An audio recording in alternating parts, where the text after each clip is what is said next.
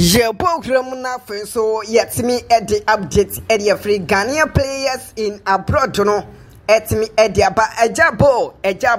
eja enya apapetu English Premier League ene at me esa e continue ebla na endra Manchester United chifuam abomeka bako early kickoff etoja Liverpool and so any Ipswich Town and a day but na me patch after the game Liverpool 2 Ipswich Town 0 and it me PM Arsenal 2 over until 1-0 Everton and so etrefema Brighton Hove Albion eko boneka pole miensa Everton and me ante ekanema dablaka Newcastle United Southampton eboneka bakwa Southampton and me ante Nottingham Forest 1 Bobo Kwafena ye AFC Banam of 1 West Ham United any Aston Villa and a day ebeponi na yenwuram gema na Ghanaian players AC Akano eye Arsenal any Bobo Kwa ye feno eye over until wonders and a day ebody eho na me pacho game no Thomas Partey enya konya start game na enye fedia clock na after the game Arsenal echichere kamino dissolve until wonders ya Omo eko kwetenya omo entimi ante ekenma dablaka 25th minutes era brand Stephen Carvet register first goal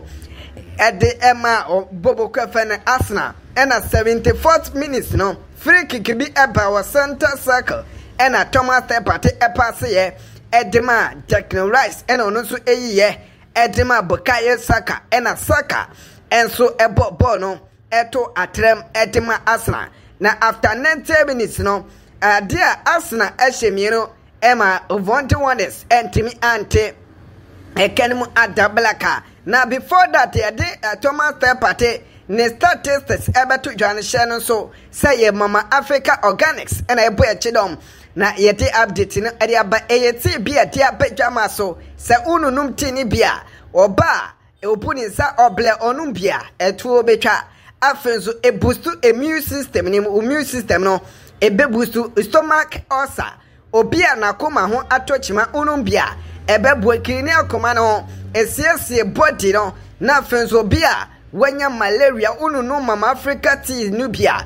niema peko ye diamond me patwomram dia Thomas Partey akonya ebo full 90 minutes na full 90 minutes ni say ena ni data and statistics city ekoye goals die Thomas Partey enye bi expected goals onya 0.06 assist wenye bi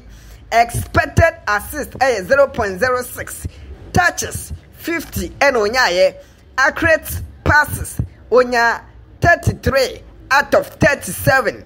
89% and onya me pacho Thomas Partey key passes o make 4 uba ketem dia shot on target wa mobi short of target obo 1 thereby and it's a ground dose 1 and also a 6 out of 10 me pacho thereby and it's a fast a 3 was fault and also a 3 clearance and also o make 3 and a Thomas Partey total tackles and also otimi enya 3 and tidiako and the eba and so Thomas Partey na so ye after the game Thomas Partey rate 7 out of 10 and that's a 7.3 out of 10 and a Thomas Partey enya konya etimi rate ya confirm the amount and was starting ye and as on starting you are available for selection auto ado at the babontin now one particular gamer Ghana na ye player ewom Antoine Semenyo and then a performance no ye fantastic super fantastic and a planted fan Semenyo etimi ekokoten edanedi against Bobokwa ye fan Nottingham Forest na me pacho say and a results in ACT Ekwaye 23rd minutes and a planted fan Wood etimi register first goal etima for a Nottingham Forest and a planted fan Antoine Semenyo 86 minutes and a planted make equalizer etima AFC Benamov Mame and confirm us after the game no abranteve Antoine Semenyo say ena ni data ni statistics SCT ekoye obo full 90 minutes goals onya 1 expected goals onya 0.42 assist wenye bi expected assist 0.04 and after so shot on target Antoine Semenyo nuhu pa wotimi enya 2 shot on target shot of target onya 2 shot blocked and also 1 double attempt 3 touches omeki 53 touches accurate passes 22 out of 30